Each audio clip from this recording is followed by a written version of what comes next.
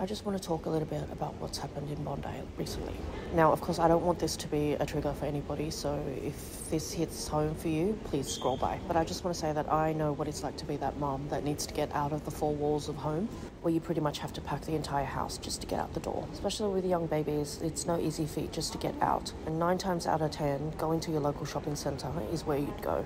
So it really breaks my heart to know that there was a mum that was simply just out on a Saturday, probably getting coffee, maybe seeing some shops with her baby. And to have such a normal, everyday thing end in such tragedy, I can't even.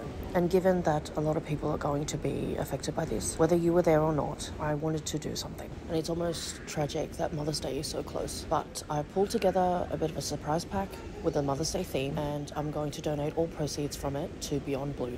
A lot of people are going to be affected by this, and Beyond Blue is in the best place to help everybody, so I want to help.